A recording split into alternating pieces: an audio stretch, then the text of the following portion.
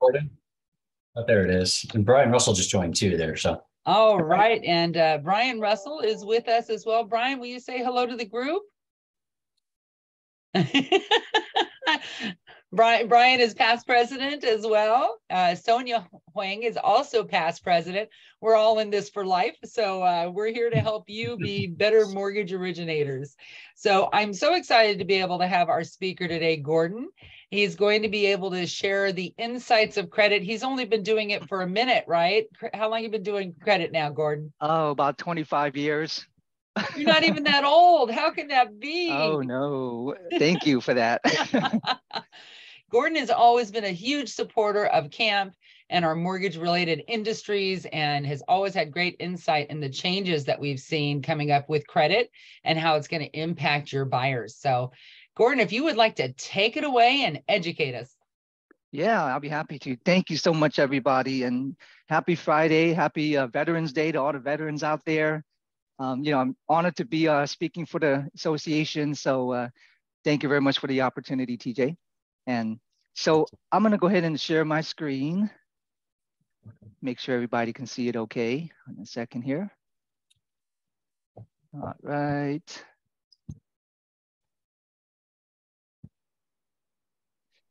All right. Can everybody see my screen okay? Yes, we can. Perfect. All right. So what I'm going to do, I'm going to touch base on some of the fundamental components about credit, what your credit score is made of, what factors are, important to have a good credit score. I'll provide some tips on how to maintain good credit. Some of the, I'll maybe address some of the misconceptions about credit. And then at the end, we're going to talk about some really hot off the press topics, some really new things that are happening in credit that was just announced a couple of weeks ago that's going to impact our industry in the next coming few years. So if there's any questions while I'm going through my presentation, feel free to ask questions. I don't mind taking questions along the way. So let's get started. So let's just talk about FICO scoring models. So many of you may or may not know, there's many different FICO score models out there. There's approximately 69 different scoring models in the industry. Every industry has their own scoring model. If you go purchase an automobile, your auto finance company is going to pull an auto for FICO model. If you apply for a credit card, they're going to pull a credit card scoring model. So there's many different models out there. Of course, in our industry, in the mortgage industry, we work specifically with the Mortgage FICO Classic model, and that ranges from a 350 to an 850. Now, the ones that you or your borrowers might see are the ones that are the consumer scores. So when your borrower goes out, they pull their own credit. They may have monitoring services. They may use Credit Karma. They may use, their credit card company might offer them free credit reports. So they're getting a consumer FICO scoring model. And that model ranges from a 150 to a 950. So consumer scores. Let me stop you real quick, Gordon, sure. and introduce this because, I have been in the industry a long, long time. I was working for this little company that had 250 loan programs called Headlands. And Mr. Isaacs from Fair Isaacs score, FICO score, he came in and announced this thing called credit modeling and risk score. And we said, oh my goodness, this will never take off. It's discriminatory. Well, here we are 25 years later. and we are dealing with all of the ins and outs. So just for those of you who don't have the history, that's a little way to know about that. Absolutely right. So, that's been the primary scoring model we've been using since. There's some changes going to be happening in the next few years. We'll talk about in a bit. But so the most important thing to take away from the scoring model is, when your borrower pulls their own credit, they come to you and say, hey, I have a 700 credit score. Well, keep in mind, that's not a mortgage credit score. So when you pull credit for them through your credit provider, the scores are going to probably be lower. So on average, I would say a consumer score is about 25 to 50 points higher than a mortgage credit score. So if you're going to try to use that credit report that your borrower brought to you as a starting point or reference, just keep that in mind. You probably just deduct 25 to 50 points, and that's probably where they're going to be when you actually pull their mortgage FICO score. Okay. And of course, we can't use consumer scores for mortgage lending purposes. The lender is always going to be using the mortgage FICO scores. And as far as which mortgage FICO score are we using? And within the mortgage industry, there are various mortgage scores too. I mean, there's over 15 different versions of mortgage FICO scores.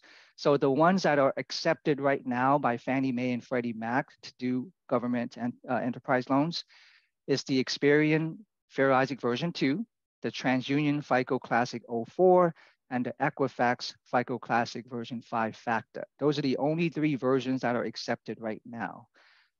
We're all going to talk about some changes that is taking place in that field right now. Some recent announcement that took place last month that's going to change the versions of the FICO scores, and we'll talk about that at the end. Okay. So what makes up your credit scores? So the largest component of your credit score is your payment history. This is going to be, how many are you making your payments on time on every account? Not any specific type of account, but your mortgage, your credit card, your auto loans. It's very important that you make all your payments before 30 days. Otherwise, it becomes 30 days late. That falls into that 35% of your credit score chart. And that's going to have a huge impact on someone's credit score. So payment history is the number one most important thing to maintain good credit. The second largest component of your credit score comprised of your balances.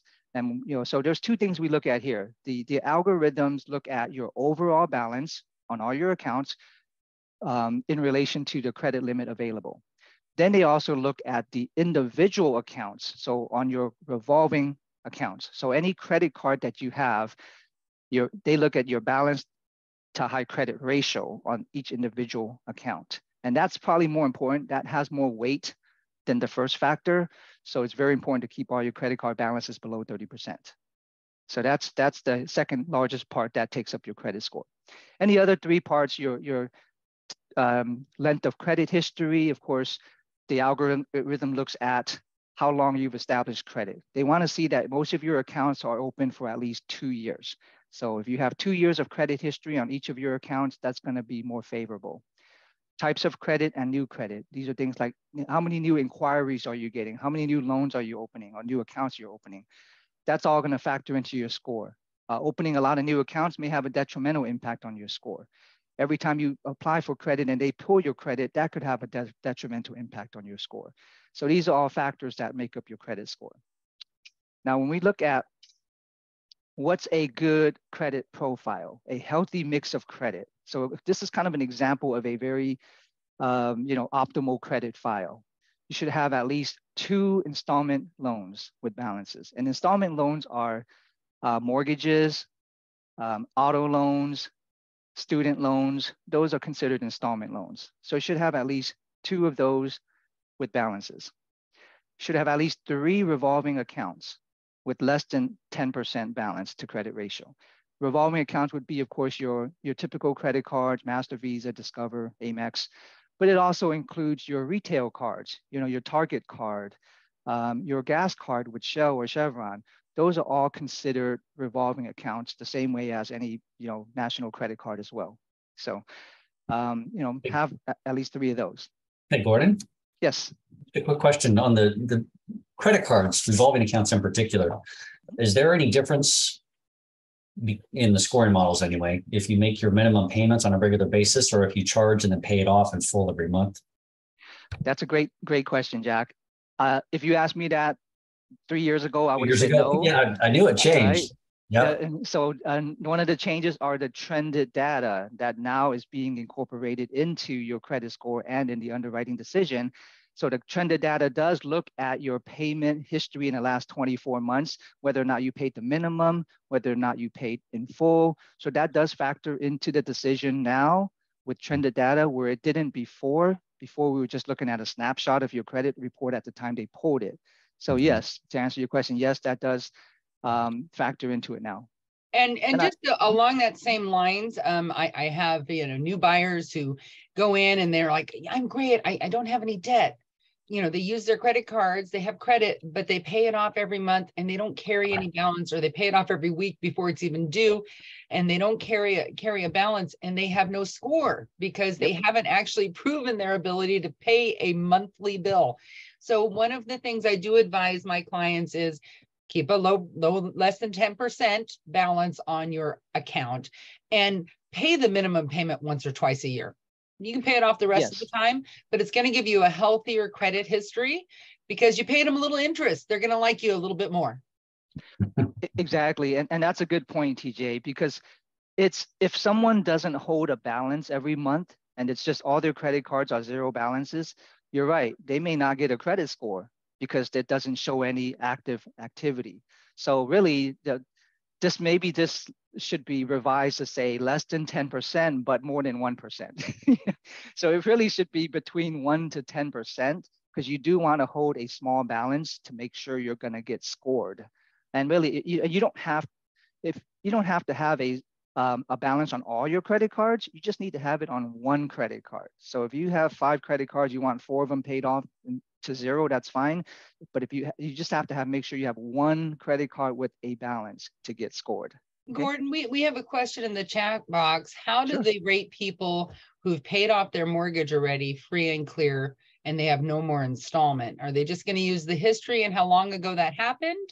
Or, when does it become a negative that you have no installments? Sure. And then they do look at your history. So if you have an installment loans that are zero balances, that's still going to be fine because it does show in your profile that you have some installment loans in your profile. If it has a balance or doesn't have a balance, that's really not a big factor, because balances on installment loans are not looked at the same way as balances on a revolving account. So it's okay. They're actually looking at the history piece. And so if you've had an installment loan, what they're looking at is you had a 360 payment installment loan and you paid it off in 240, or you had a 3-year car note you paid off in 2. They're looking at those 24 months of paying an installment debt on time, even if it's over 3 years. If it is over after 3 years, it doesn't improve your score as much, but it still counts as the age of the credit item helps you with your rating as well. So don't close that first credit card that you got, that that Target or whatever it was. Don't close that if that's your first credit card, because the age of your credit profile helps your points. Absolutely, and that's exactly right, TJ. And so of course, the other things that they look at, make sure you don't have any collections, no late payments, no charge-offs, public records like bankruptcies, all those. Of course, if you have any of those, then that's going to have a big detriment to your credit.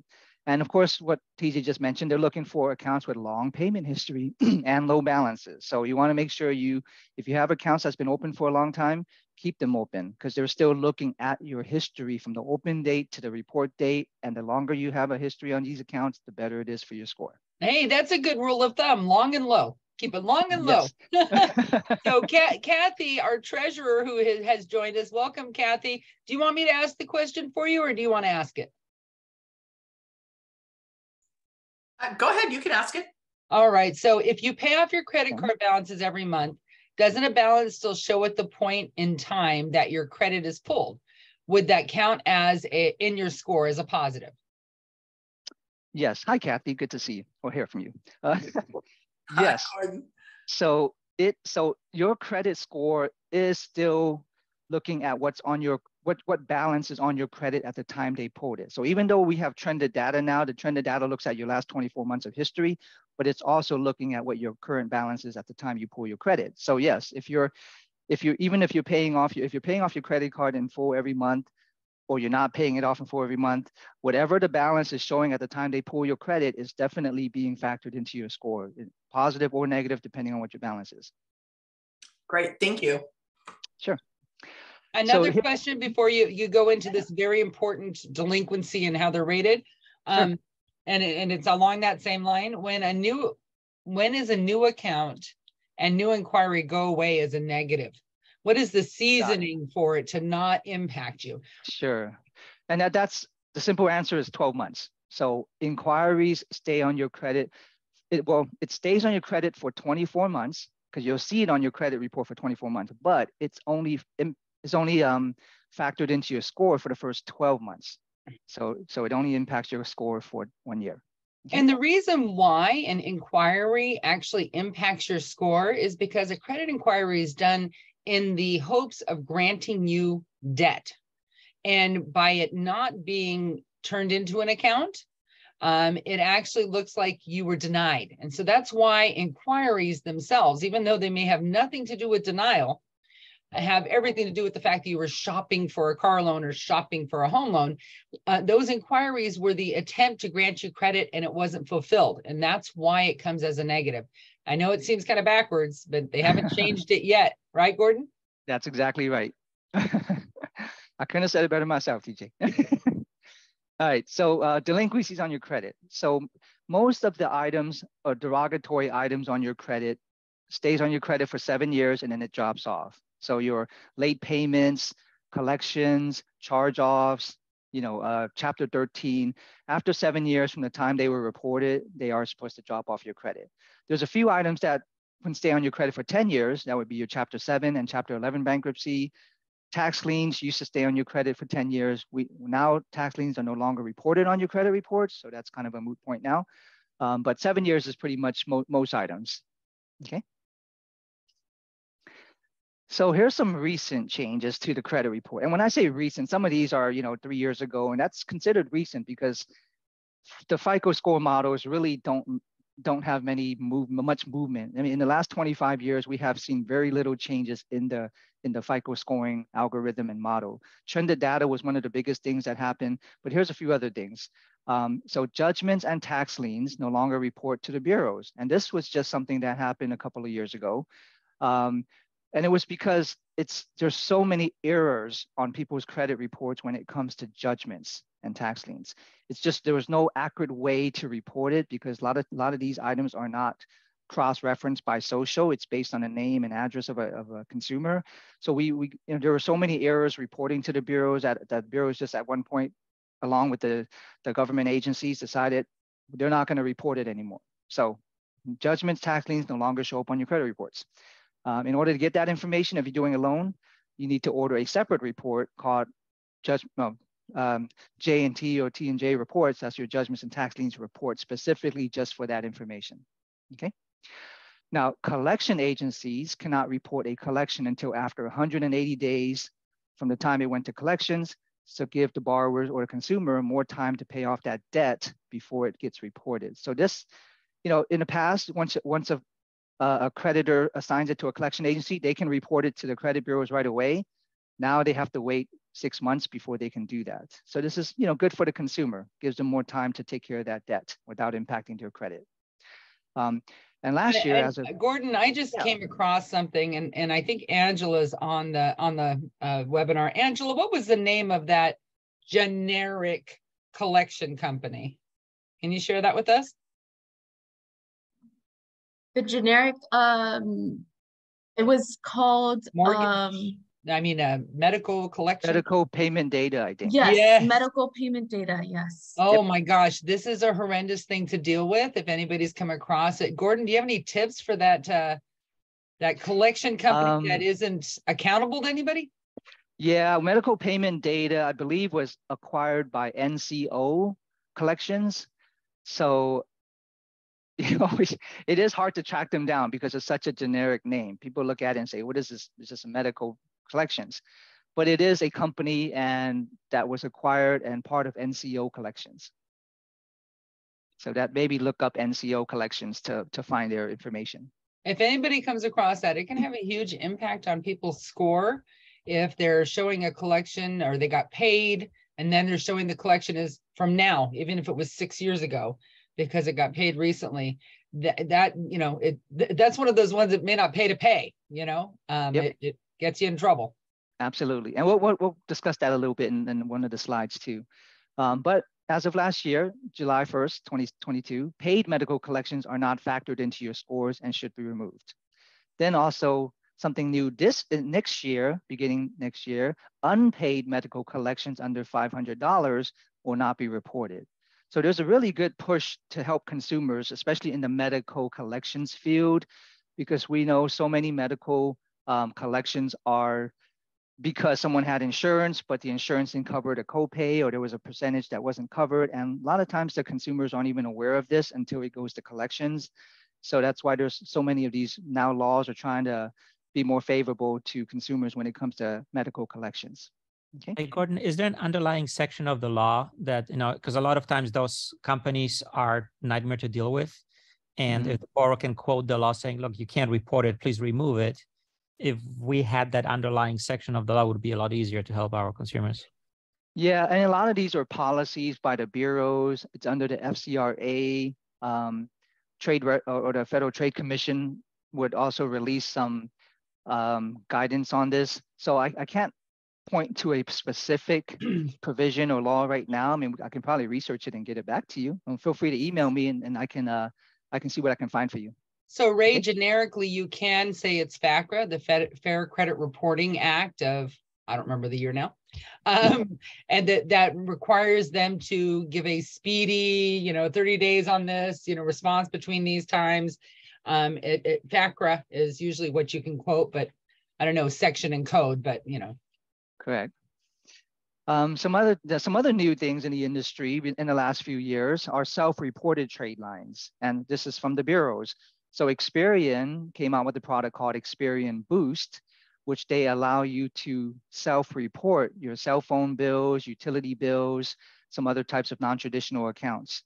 Now, keep in mind that doesn't impact your mortgage FICO score. It only affects a different version of the FICO score, which is the FICO 08 scoring model.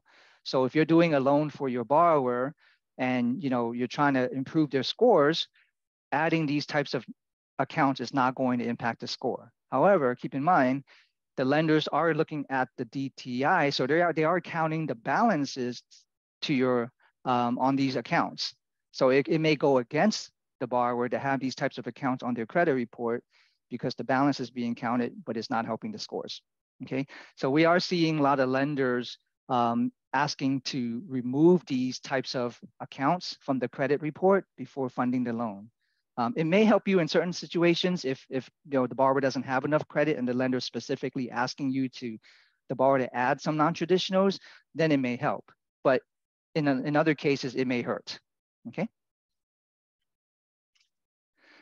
And then we talked about trended data a little bit. And again, this is something that's relatively new in the credit world too. I mean, trended data came out a few years ago, but it was really a paradigm shift from the old way of looking at credit scores, where it was just a one-time snapshot of your credit score based on what's on your credit at the time. So, it was kind of a big loophole there, because back then you can have a borrower or a consumer that, has their credit card maxed out for the last 24 months and they only paid a minimum, but right before they do the loan, they pay off their debt. So when you pull their credit, all the credit score can see is that your debt was paid off, and they don't even factor in the fact that you've been maxed out and paying a minimum for the last 24 months, which makes you a higher risk to the lender and the GSEs. So that's why they created trended data. So now they can look back at 24 months of history and incorporate that into the decision. So that was a pretty big change. Let's move to the next. All right, so this is a pretty hot topic. And this may be impacting a lot of you out there if you're doing loans. Basically, when you pull your credit, or when you pull credit on a borrower, they're getting bombarded by phone calls, being solicited by other lenders to try to take away your borrower's, your client, basically. So this is called trigger leads. And there is a solution. So trigger leads are being sold by the bureaus. I just want to point that out. It's not being sold by your credit provider. So don't blame it on your credit providers.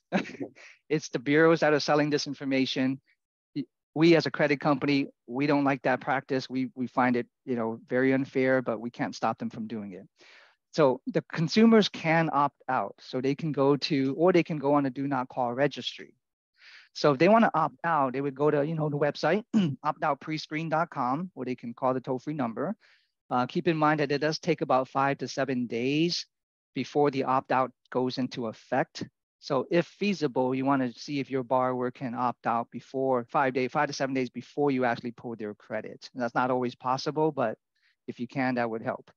They can also go to the do not call registry and also be removed from those lists.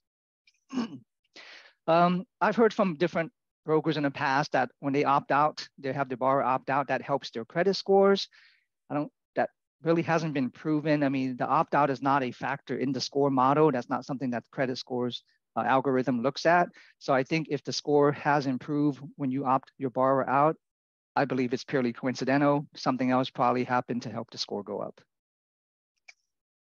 Okay, the other thing that we can do, pre-qual soft pull reports. This is really popular right now. So basically you can pull a soft pull on a borrower when you're first taking on their loan. You can get their scores, you can get their liabilities and make a determination whether or not you can do the loan for this person. And that's, you can do that without alerting your competitors because a soft pull is not going to be part of that trigger lead. So if you pull a soft pull, none of your competitors will know about it and they won't be able to solicit your borrower. And there are lenders who actually can do a full AUS for DU and LP with a soft pull. So they can actually do a full approval underwrite, not have to pull a hard pull until you get into contract. And that is one way of, there are some really deceptive practices by some of the lenders out there promising them the moon and the stars, even though it's not valid because they know nothing about the file because they, bought the lead. So, it's confusing for these consumers. So anything you do to have them opt out is great. But do know that it does take 5 to 7 days for that to impact. I did have all of my past clients opt out so that they were protected from this, from any future stuff that's going to go on. Correct. Is there a misconception about omitting or leaving out the phone number and email address when you go to pull the report? So pull the report, then put the phone number. Yeah, and there is, and I hear that quite a bit too, Jack. Yeah. So when you pull credit, I mean, we're not sending the phone numbers to the bureaus. We're only sending the name, social address, date of birth, and previous address. So even though you're entering it in there, we're not passing it on to the bureaus. So omitting it is really not going to make a difference. The bureaus are looking at the inquiry only. And then once they see the inquiry, they pull up that consumer's profile. They have their phone numbers in there already, and they're passing down on that information. Yeah. So, All right. Thank you for the clarification. Yeah, no problem. Hey, Gordon, Brian Yes. here. Just a quick question with regards to the soft pull versus hard pull. Yep. Is there any idea as to how different the pull will be? So reflective on their credit report. If I do a soft pull to run a pre-approval on a borrower, and then I eventually have to do a hard pull, can I anticipate a pretty significant difference in those reports? No, not at all, because our soft pulls and hard pulls use the same exact FICO scores. So it should be identical. If you're pulling it side by side, it's identical. Now, of course, if you're waiting 2 weeks before you pull the hard pull, there could be some changes to the credit score because of changes on the credit file in 2 weeks, but it's nothing to do with the version of the score. The version of the scores are going to be the same. So it's not like the Credit Karma scores or the other scoring models. Our soft pulls are going to be the same as the hard pull scores. Okay. I didn't realize you could run an AUS with those. I thought that was not an option. It's only piloted by certain lenders. Correct. But for instance, I'm Would sorry. that be PRMG? Yes. Gordon, sorry, this is Deb. Can the broker own desktop originator with a soft pull report? Only you can submit the liabilities. Well, no, you can't run AUS with the soft pull, no, unless you're one of those pilot that TJ's talking about. Okay. But that's a handful of lenders only. But no, you cannot run an AUS. Okay. So here's some credit myths that we're going to cover. Rate shopping window. So the rate shopping window is the same for all bureaus. That's not true. TransUnion and Equifax has a 45-day grace period window where you can pull credit on the same borrower multiple times within a 45-day period, and it's only treated as one inquiry. Whereas Experian has a 15-day grace period window. So it's different for the bureaus. Another myth, paying off delinquencies will remove them from your credit report. That is not true also.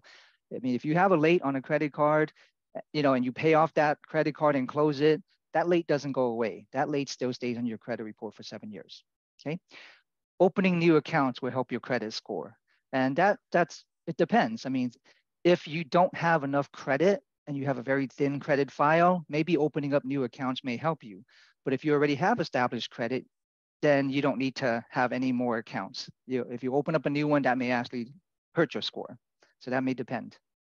Your credit is affected by how much money you owe or have in your checking or savings account. That's not true as well. Nothing in your bank account affects your credit scores.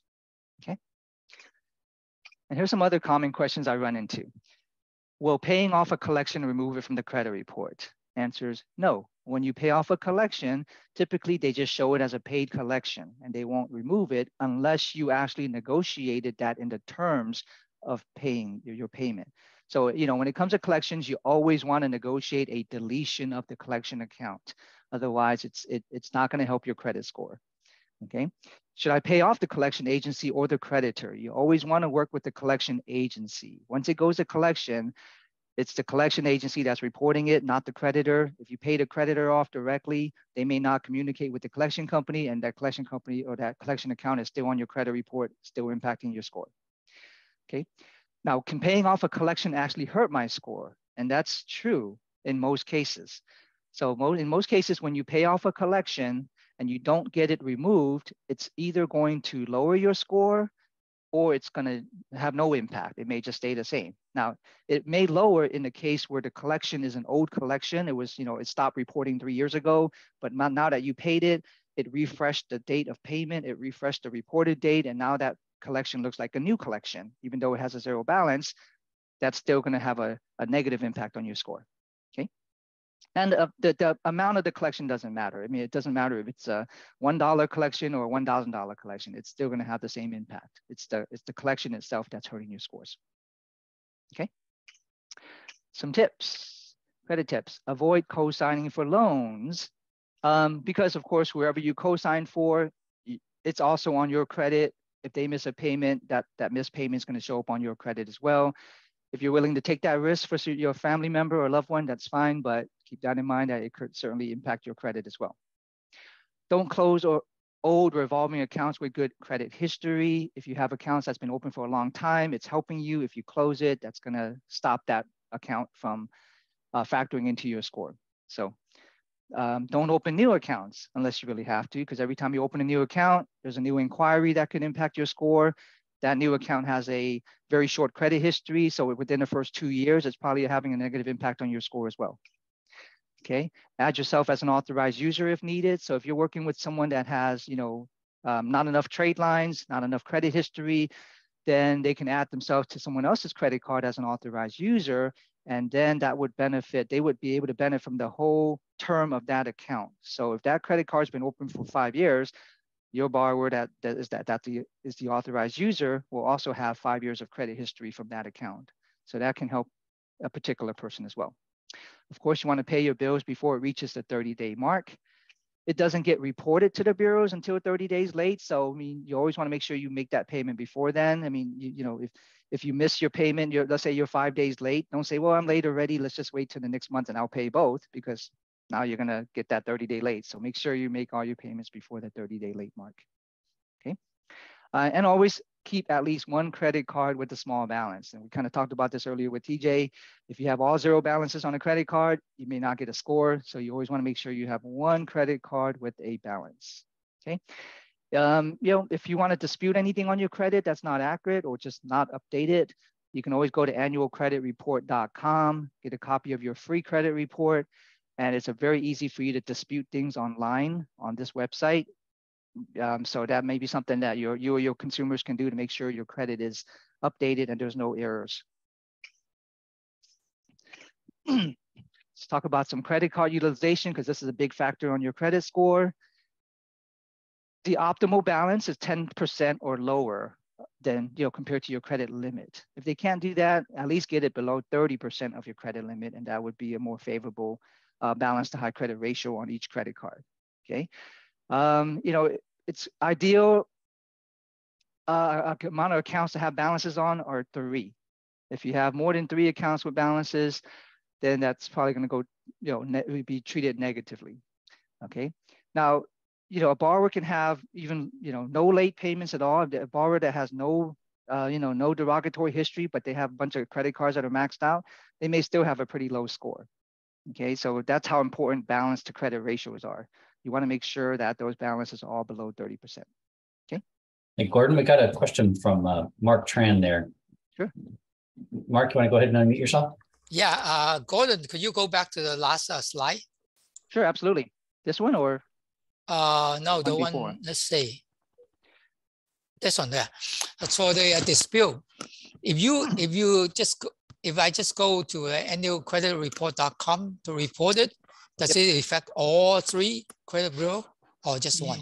Yeah, you can order all 3 credit bureaus here and dispute all 3 credit. And it's a soft pull, so it has no impact on your score, and you're entitled to 1 free credit report a year on this website.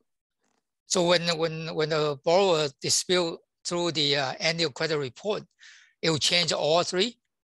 Yeah, so when you go there, you're getting 3 separate reports. So you're not getting a tri-merge. So you're getting each bureau individually, and then you would dispute each of them one at a time. So they have to dispute all 3. Okay, so the borrower have to call all 3 bureaus to do that. But online, it's all done online. Okay, all right, thank you. It's pretty easy to do. Wouldn't they work with the creditor that was reporting the data rather than the bureau? Not necessarily. I mean, they can do that. That's one approach, but you can also just dispute things directly on the bureau, especially if it's in a closed account, something that's old. The creditor is no longer able to, you can't access the creditor for whatever reason. So the bureaus are easy to dispute it that way. Okay.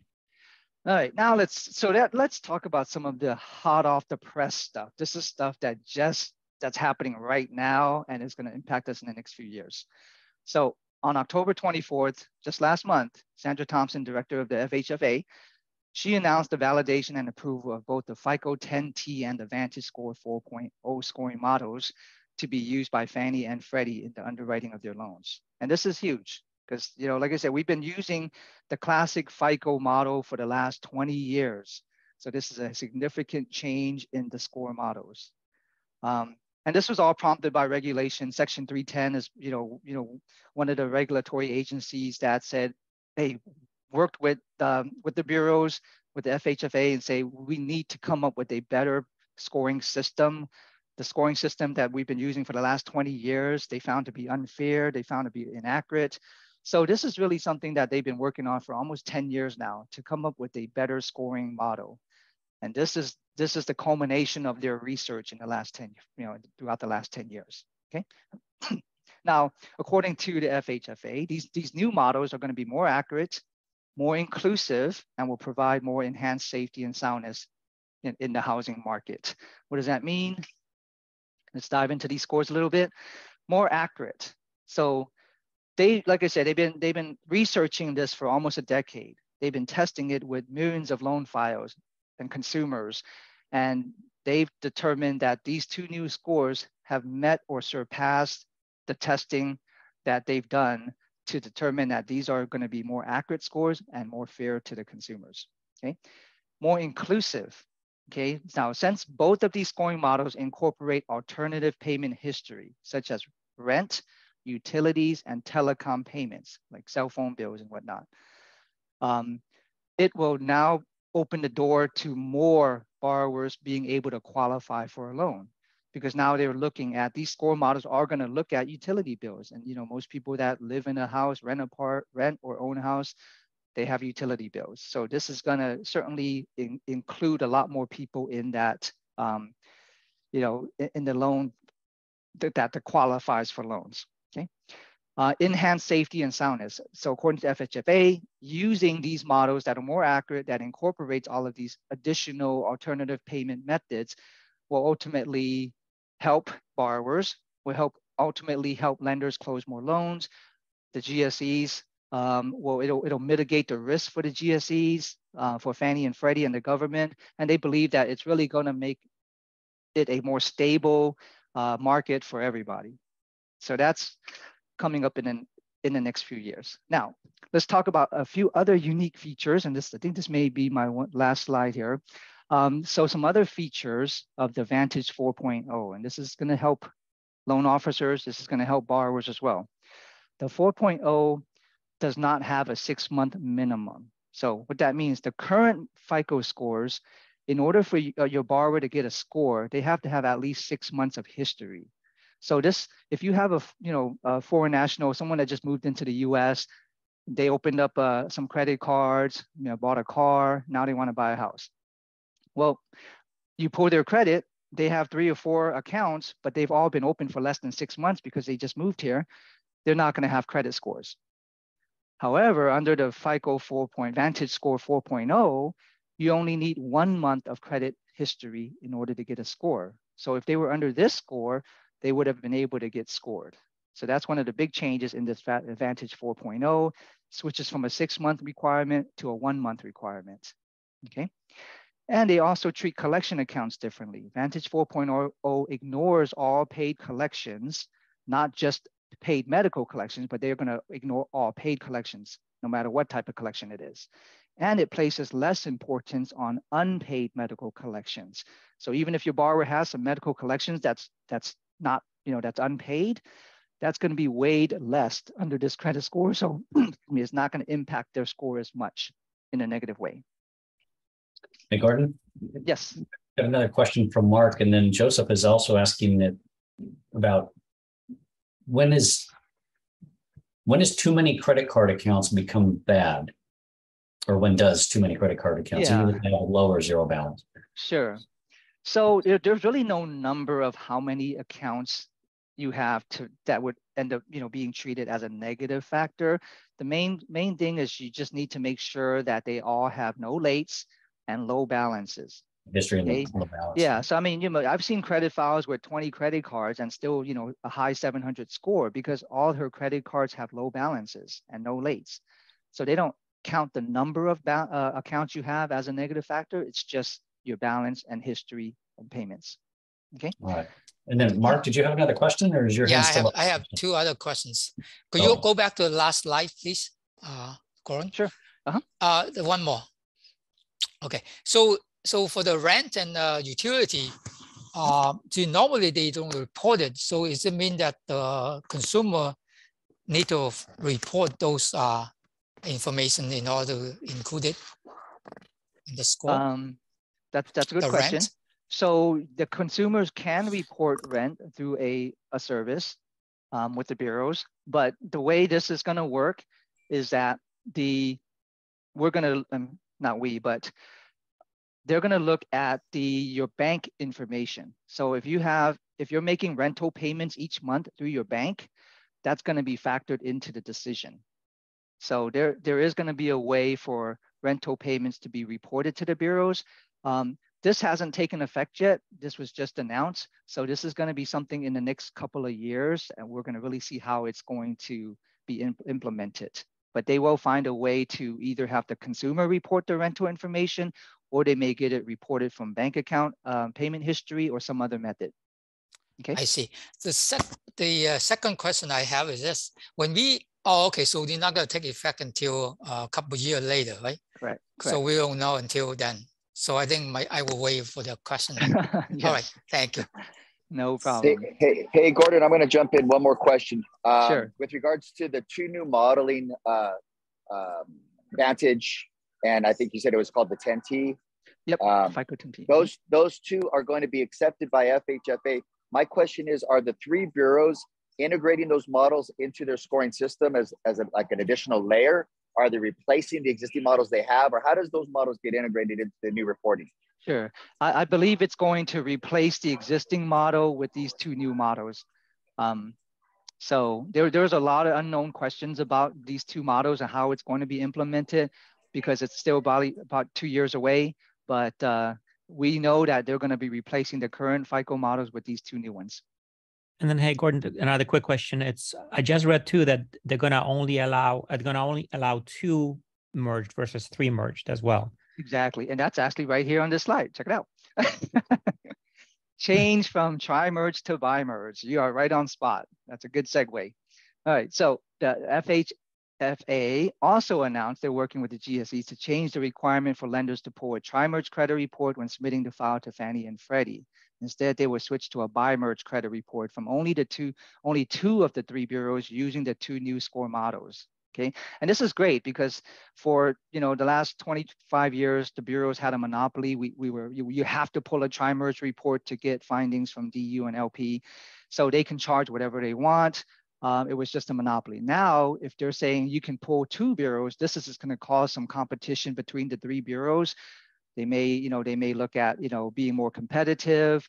So really, one of the purposes of the FHFA to do this was to lower costs. Honestly, I don't think that's going to happen, and I'll tell you my reason why. But that was their intention. But with the to create some competition. Okay. So again, we don't know. There's a lot that's going to be unknown about this because it's still a couple of years away. So all we do know is there are 2 bureaus that the Fannie and Freddie are going to accept 2 bureaus instead of 3 bureaus. Does this mean that we can still pull a tri-merge report and maybe they'll just take the highest 2 scores, or does it mean we don't need to pull tri-merge at all, that we're just going to pull 2 bureaus? So there's a lot of questions about how this is going to actually work, and I'm I can't wait to find out myself, but because I think it's a huge change. So again, how is this going to impact the pricing of credit reports? We've been asked that quite a bit. So Fair Isaac is corporation was the one that provided the tri-merge report for all these years to the mortgage industry, making money on 3 bureaus. Now they've announced, well, they're no longer going to accept 3 bureaus. They're going to take 2 bureaus, and one of those scores are going to come from the credit bureau, and Fair Isaac's going to provide the other. So really, Fair Isaac's losing a lot of revenues because they're going to be cutting from a 3 bureau to offering just a 1 bureau from their company. So we got an announcement from Fair Isaac last month that they're going to increase the fee for their classic FICO scores by 350% by the end of this year. So, that's an unprecedented increase. So I think until these 2 score models are implemented, the whole industry is going to be paying double or triple for the cost of a credit report next year. I hate to say that because we are a credit provider. But this is not coming from our company. It's coming from Fair Isaac, and it's going to apply to every credit reporting provider out there. So if you're a LO and you've been pulling credit, you can expect your credit fees to probably double or triple next year. Wow. I've heard that from other companies as well. And yep, and I know Rob Chrisman made that announcement. He was one of the first to make an announcement a month ago, even before credit companies knew about it. I don't know how Rob knows these things, but so that's something that's going to happen. So we're looking forward to when these 2 new score models are going to be implemented. It's a multi-year effort. I don't think it's going to happen until maybe the last quarter of 2024. Hopefully it happens sooner, but until then, we're still going to be using the classic FICO. For at least Gordon, are you going to talk a little bit about I-10 borrowers or international credit reports? I certainly can, because that's the end of my presentation there. So we can talk about anything now. But no, that has to be all right. So borrowers who have an I-10 can have I-10 credit, and borrowers who are from Canada or from England, they can have international credit. And so my question would be, what do you have to do differently for something like that? Well, as far as international credit, the only country that provides a credit report is Canada. So you can pull an actual credit report for a Canadian resident, putting in their Canadian address, Canadian social, and you can get a credit report back from Equifax. So Equifax is the only bureau that provides a Canadian credit report. Any other country, there's no credit report that we can get for mortgage purposes.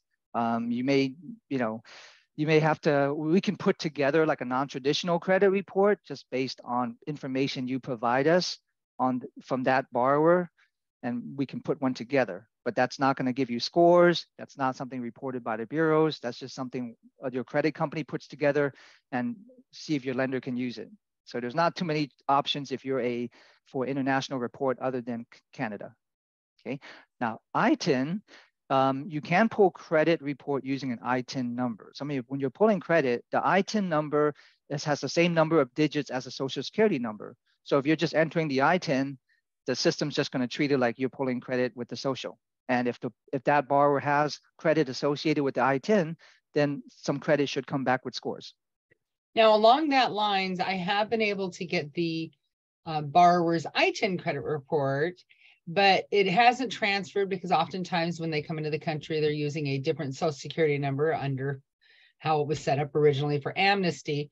And now they have a social security number. And now you're trying to get it under their social security number, but it's under their ITIN. They don't seem to cross-reference. Is there any special trick we can do to get a standard credit report? That in those cases, the consumer would have to reach out to the credit bureaus to merge those socials, the ITIN and social together onto one profile, and then we can pull the credit. But there's nothing on our end that we can do to kind of address for that because we're not aware of that other social. All we have in our system is the first social they have. So yeah, so that's something that has to actually be resolved on the bureau side first before pulling credit. You can also pull credit with all zeros. So if you have a potential borrower that doesn't have an ITIN, or well, if maybe they have some credit under a false social, you can pull credit with all zeros. Sometimes nothing may come back, but maybe that's what the lender wants. They just want a report that's blank. I had this happen, and this was the first time I had it happen. Wife wasn't a citizen and wasn't working here, but her husband was on a regular visa, and she was on the loan, and we pulled it, and I didn't realize she had put all zeros in, and she came up with a great credit score. Yep, you can do that. You can use all zeros to pull it. I mean, whether or not you're going to get an accurate credit file, that's a different question, but you can, it'll attempt to pull credit even if you put all zeros, because it's still going to look at the borrower's name, their address, date of birth, and try to find a credit file based on that information. Any other questions? I think I covered most of the items that I wanted to cover on the presentation. Hey, Gordon, I'm going to, great information. I'm sorry. Sorry, TJ. Go ahead, Brian. Thanks. Just one last question. So I recently did a content video and I talked a little bit about improving credit scores on a short manner.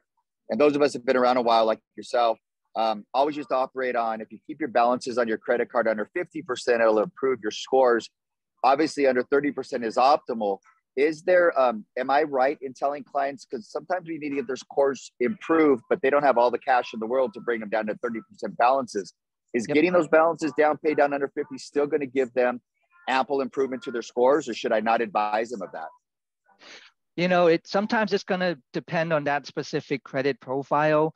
50% is certainly going to be better than 51%. But we, and I've seen we see so many credit files, and we run simulations on these. So, sometimes bringing that to below 50% may help. Other times it won't. So it's not really a generalization. It's going to be depending on that person's profile. But if you can bring someone's credit down to 30%, the balance 30%, that's usually going to help everybody. And right? There's two ways to do that. If they have a pretty big depth of a file, oftentimes they can increase their credit limit, and instead of paying off the balance. So there have been times I've advised them to just increase the credit limit amount, so it's still showing the utilization as a lower number, kind of going the opposite of paying it, because cash is tough right now for everybody to have for down payment. That's actually a really good suggestion. Absolutely. Let me see if there's any more questions in there. Go ahead and put them in the chat or raise your hand. I'll jump on that, TJ. I'm so sorry, but this is why I'm on this call, because it's so valuable. Just on the tail end of that, TJ, that's a great suggestion about increasing the credit limit, which would lower the usable percentage. However, Gordon, wouldn't that also impact negatively that you're increasing the potential outstanding credit usage and maybe have a negative impact? I think it's still going to be a more positive outcome to lower your balance to high credit ratio. So we're talking two different things here. We're talking, one is what's going to help your credit score. So doing what TJ said helps your credit score. What you might be referring to is what the lender is going to look at, because if the lender sees that, well, now you have a potential to charge a lot more and go into more debt, they may look at that in a negative manner, but the score itself would be improved by it. So Gordon, don't you think that if you have somebody that has balances at 50%, that at least if you take down one card under 30%, that's going to help the FICO score versus trying to get all of them down. So if you're going to choose a few to drop under 30%, leave the other ones at 50%. Yes, certainly. I mean, any individual credit card balance you can get below 30% is going to be helpful. But you know, the more accounts you have that's over 50%, of course, the more detriment that's going to be on your balance, on your credit score. So ideally, I mean, if you can get all your credit cards below 50% and then a few of them below 30% if you can, that would be ideal. And that's another problem that we haven't really discussed, is if somebody's limit is $1,500 and they have $1,526 out. That is actually a negative on your credit because you've exceeded the amount that you were granted, and they'll let you do it, but it really could drop your score 75, even 100 points if you have more than one of those, and it's an excessive amount. So watch those as well when you're looking at credit report. Yep, absolutely. And with trended data now, that they look at that for 24 months now too, so they can see that, okay, there's a month that you actually exceeded your credit limit, and that's going to go against you. And the deeper we get into this recession, the more that trended data is going to be impactful. If we're seeing that we have receding income from our consumers, because now they used to pay off their credit cards every month, and then they've only been doing minimum payments for the last 6-8 months, that's going to look as a risk for the underwriting criteria. So you just have to know that this, especially as we go into this recession, that trended data is going to be looked at harder. Yep, I agree. All right, any other questions? I know, Brian, you got a whole bunch in your brain. What you got? What you got, Brian? No, you're off the hook, TJ. I'm good. No, this is a really important topic because educating our consumers so that they can have the most successful home ownership or the most successful refinance opportunity or the best possible rates, and all of those types of things, is how we give good service. And we really appreciate Gordon coming on. Gordon, will you make sure that you put your contact information in the chat box so that these mortgage professionals can reach out to you and get to know you a little bit better. We always appreciate your support at Silicon Valley Camp. I did see that we had another board member jump on. Ruth, if you want to pop on and say hello. Well, I'm here, but my camera's not turning on. So I'm trying to click on it and I don't know what's going on, but I'm here. Hello, everyone. And Ruth, why don't you tell us what you do so that our group can know who you are? Well, I do several different things, but one of them is we help people get out of debt in record time with using their current budget. So it's just all about eliminating the interest that you're paying to the banks. And the important thing about this to me, it doesn't matter what the interest rate is. If you focus on getting that balance paid off as soon as possible, you really won't be paying 7-8%. You'll be paying a lot less if you can get the borrowers to focus on getting that debt paid off and not just go, oh, that's my payment for the month, I'm good. Try to get them to pay more. Absolutely. My little rule of thumb on my mortgage when I was able to get it into the 2s is I want 51% of my payment each month to go to principal. Exactly. I know. It's just a little bit more, but click it on.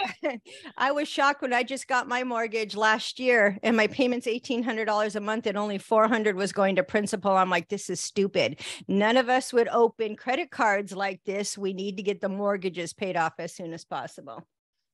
Absolutely. Gaining wealth through equity. Well, thank you so much for joining us. I know that I put in the chat box and on our email, I sent everybody a copy of our presentation. And we'd love to see you at the holiday event on December 7th at Maggiano's. Please, you are all welcome to join us for that celebration.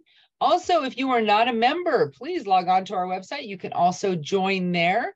And we have coming up in January, end of January, we're going to have David Luna come out and do a lunch and learn for the realtors, as well as for the loan officers over at SCORE. So stay tuned for that. He's going to be talking about how is this economy gonna hit ya, and where are we, and start the year off right. So it should be a great topic, great opportunity to work with our realtors and solidify those relationships and help them know about what lending is and how it impacts their business. So Joseph, is party? No, you don't have to be a member to come to the party. We'd love to have you. It's a great speaker. So yeah, come on down. And yeah, I'm already decorated for Christmas. See, you know, I already have my tree up. It's fake, but yeah, we can pretend that's my tree. All right.